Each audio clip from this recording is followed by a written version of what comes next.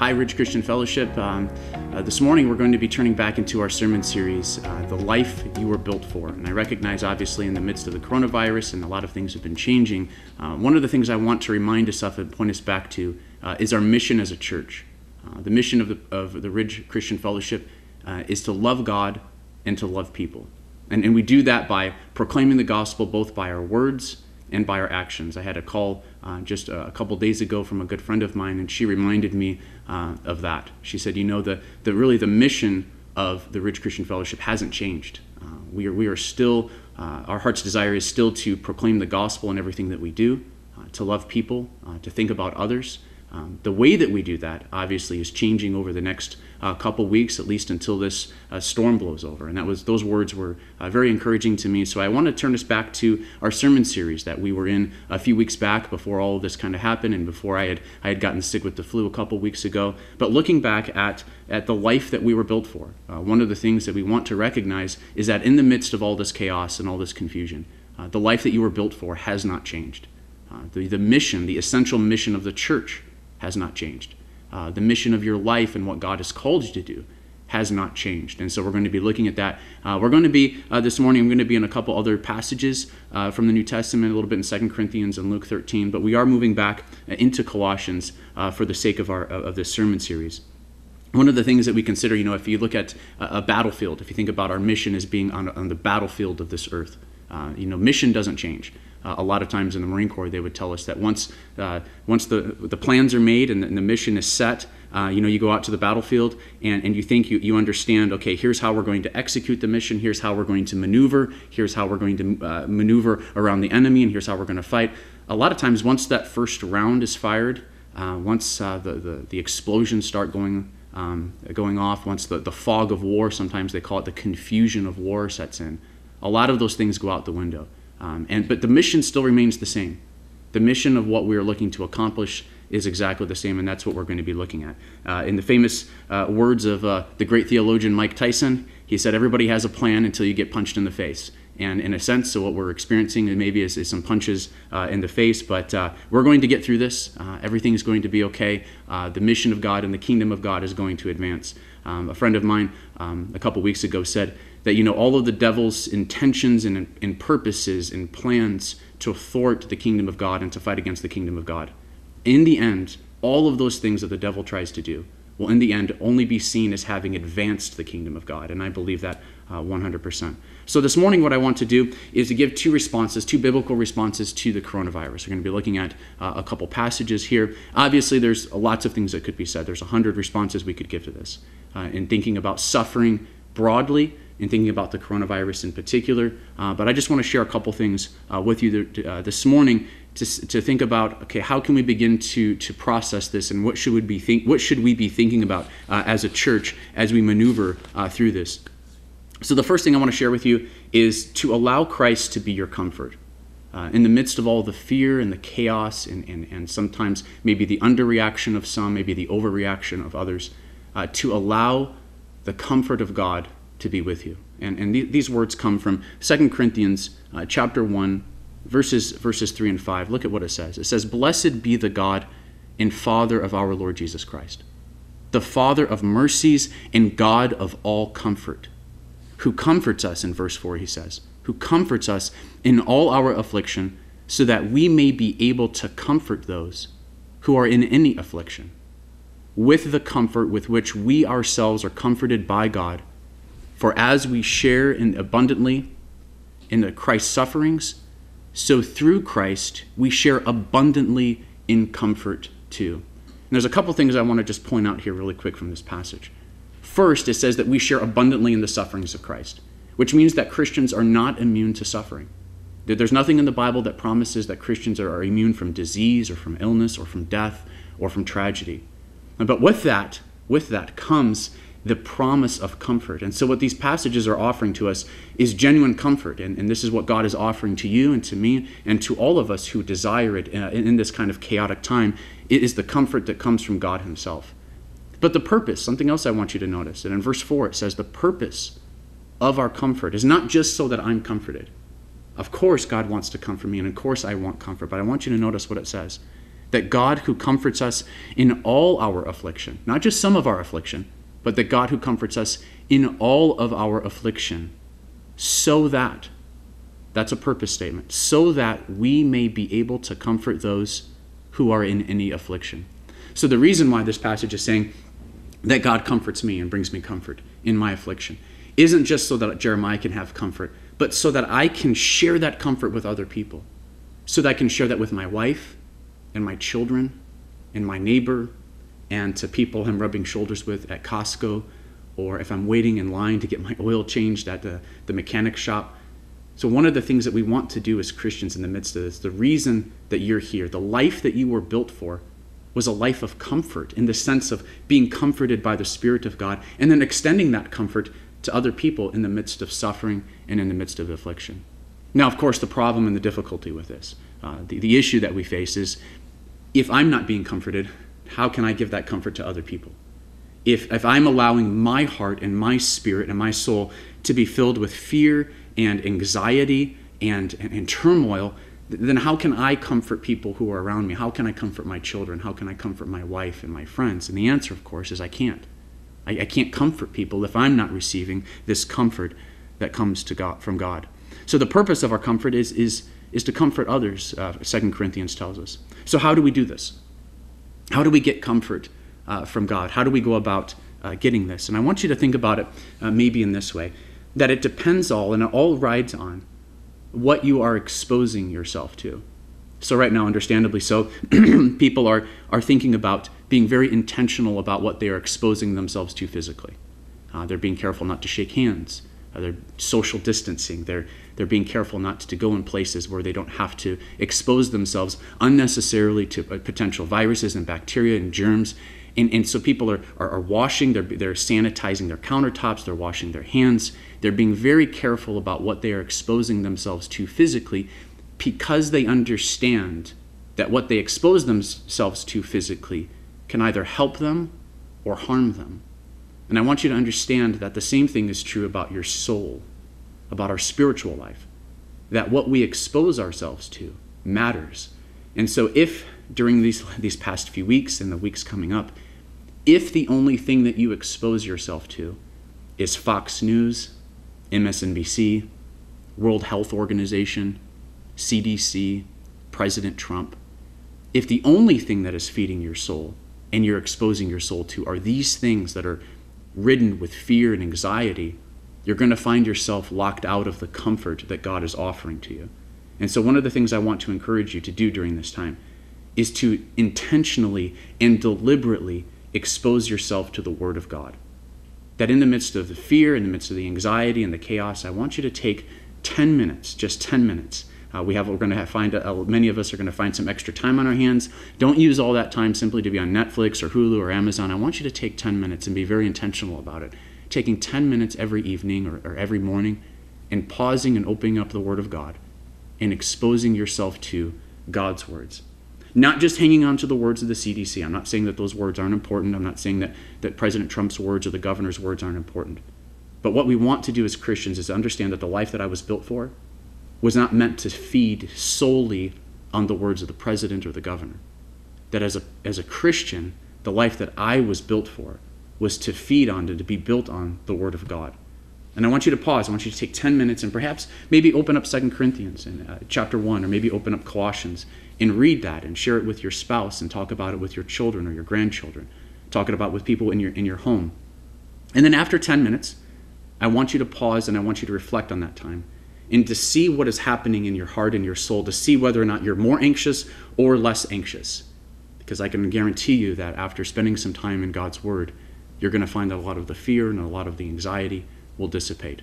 I'm not saying it's all going to go away magically, but what I am saying is that Christians were built for feeding on the Word of God. And so this is what the first challenge I want to offer you is to allow Christ to be your comfort. That's the first biblical response, I think, to the chaos and to the pandemic that we are facing. Allow God to be your comfort, and one of the ways that we do this is intentionally exposing ourselves to His words. Be careful with what you expose yourself to, not only physically, but spiritually. So that's the first response. The second response, the thing I want us to think about, is I want us to think about, and this might seem kind of odd when I say it, it's probably not something that immediately comes to mind when you think about a pandemic or suffering or maybe anxiety, but I want us to think about this word called repentance. The need and the importance for us to focus on repentance during this time. We need to think about this. In Luke chapter 13, Jesus says something very interesting. Luke chapter 13, verses 1 to 3. Jesus is in a conversation with some people, and it says this in Luke 13:1. There were some present at the very time who told him, talking about Jesus, who told Jesus about the Galileans whose blood Pilate had mingled with their sacrifices. In verse 2 it says, "And he answered them, and he said, 'Do you think that these Galileans were worse sinners than all the other Galileans because they suffered in this way?' And Jesus responds in verse 3, 'No, I tell you, but unless you repent, you will all likewise perish.'" And so the scene here that we have is that Jesus is in conversation, and there's almost like this breaking news story that happens. Some folks come up and they tell Jesus about these Galileans who went down to worship, and Pontius Pilate had mingled their blood with the blood of their sacrifices. He killed them. And Jesus' response to those standing around them was, "Do you think these Galileans who died and suffered in this way, do you think that they were worse off, that they were worse sinners than what you were?" And Jesus says, "No, they weren't." And that's the first thing he tells us. He says, "No, it's not. This particular suffering that they experienced was not as the result of a particular sin." Jesus doesn't say that the suffering, that the trial, that the persecution that these Galileans went through was because they were worse sinners than anyone else. He says, in a sense, Jesus says they were just like you. The second point Jesus makes here in Luke 13, verses 1 to 3, is he takes the opportunity of this tragedy. He takes the opportunity of this suffering, of this trial, to point the people that are around him to repentance. He says, "But nevertheless, if you do not repent, you too will perish." And so one of the things that we see Jesus doing in this, in terms of his application, is he wants people to think about not only their physical mortality, their physical health, physical well-being. Jesus wants them to also think about their spiritual health and their spiritual life. So Jesus takes the opportunity of this tragedy here in Luke chapter 13 to point people to repentance and the need of repentance. So I want you to think about this for a moment. I want you to imagine that in your kitchen right now, you knew 100% that on your kitchen countertop that there was the coronavirus, COVID-19, living on your kitchen countertop right now. I want you to imagine you invited somebody over your house at the moment. Maybe you didn't realize they were infected with the virus, and they sneezed all over your kitchen table. The table where your children play, the place where you prepare food, the place where you cut your vegetables and you serve your meals. I want you to imagine that you knew 100%, without a shadow of a doubt, that the coronavirus was living in your kitchen. How long would you allow that virus to live on your countertop? How long would you allow your children or your husband, your wife, your family members, your loved ones to play, to eat, to prepare meals on that surface before you decided to kill the virus? How long would that be? I would imagine not long at all, a matter of seconds. As soon as it happened, as soon as you were aware of the situation, you would put to death the virus. You would disinfect. You would get out your soap. You would clear everybody out of the room. You would do everything that you needed to do to make sure that that was a safe and healthy environment. And what Jesus is saying is essentially basically the same thing as this. He wants to take this opportunity of these people, this tragedy here in Luke chapter 13, and he wants to point them and say, hey, listen, as important as that is, as your physical life is, there's something that is even more important than that, and that is your spiritual life. It is the condition of your soul. And so I'm going to read a passage out of Colossians chapter 3, verses 5 to 8. The passage, in a sense, is a list of pandemic viruses. They are a list of things that if you hold on to them, if you cuddle with them, if you kiss them, if you walk with them, if you allow them into your life, they don't have a 3 or 4% mortality rate. The list of viruses I'm about to read to you out of Colossians chapter 3, verses 5 to 8, have a 100% mortality rate. They are things that God tells us that we need to kill and get rid of out of our life. And so it says this here in Colossians chapter 3, verses 5 to 8. He says this, "Put to death, therefore, whatever is earthly in you: sexual immorality, impurity, lustful passion, evil desire, and covetousness, which is idolatry. On account of these things, and look at what he says here in verse 6, on account of these things, the wrath of God is coming. In these you too once walked. In these you once walked. In these you hugged these things. You embraced these things. You shook hands with these things. You kissed these things. You allowed these things into your life. You once walked in them when you were living in them. But now you must put them all away: anger, wrath, malice, slander, and obscene talk from your mouth. And so one of the things that the Apostle Paul is telling us here is that the life that we were built for, the life that we were made for, is not a life that has these spiritual viruses in them. They are a life that is clean and clear and separate from these things. And the Apostle Paul is saying we need to put them to death. We need to distance ourselves from these things, because these do not have a 3 or 4% mortality rate. These things have a 100% wrath of God rate. 100% of the time, the wrath of God is coming against all forms of ungodliness, including the things on this list. So I want you to imagine that these things in your life, they're just as, if not more so, deadly and toxic to you. One of the things that kind of shocked me, in some ways, and maybe not entirely, I can definitely sympathize with it, is the reaction. I mean, we are, as a world, as a country, we are willing to bring the entire economy of the world to a halt because we understand the deadly nature of this virus. 3 to 4% perhaps, as the World Health Organization says, of those who contract it could die from it. And because of that 3 or 4% mortality rate, we're willing to bring the entire world to a halt. We are willing to distance ourselves. We are willing to take extreme measures to make sure that we are separated from these things.